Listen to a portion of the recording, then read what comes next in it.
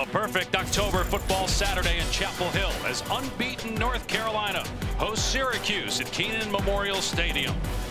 Here's putting the work in. What a game today in Dallas. And the punt is blocked.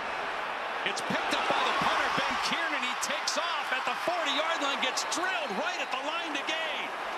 So the ruling on the field stands. It's North Carolina ball, but isn't this indisputable video evidence that he's short? Physicality he's playing with has been up to notch. I've been a quarterback sneak. Yep. Tush push to the back of future. It out inside the 25. May taking a shot, going for Nesbitt, and Nesbitt pulls it in. Touchdown. A lot of commonality in the pass game, and it's really worked out well here to start this season. May surveying and then having to step up, and he sacked. Got out of the end zone, but sacked around the 3-yard line. McCollum. First and goal. May pitches it forward. Touchdown, Copenhagen per attempt.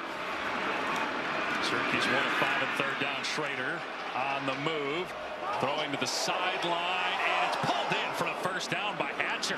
Coming back to the ball for what is the best play of the day for Syracuse, 34 yards. Wow, what a play here by Yamari Hatcher. Take this huddle quickly, and they're going to get on it and snap it, and quarterback sneak.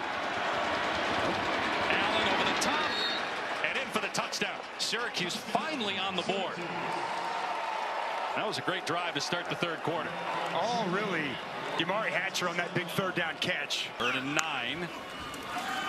Made a throw from the pocket. Now takes off and dragged down. Derek McDonald gets him. Back on the field for this team. Here comes a tush push as may have lost the ball. A helmet goes flying off too. Look at Corey Gaynor there going toe-to-toe with Kevon Darton, and Gaynor doing it without his lid. I think May fumbled the ball. He did. It's recovered by Syracuse, recovered by Derek McDonald.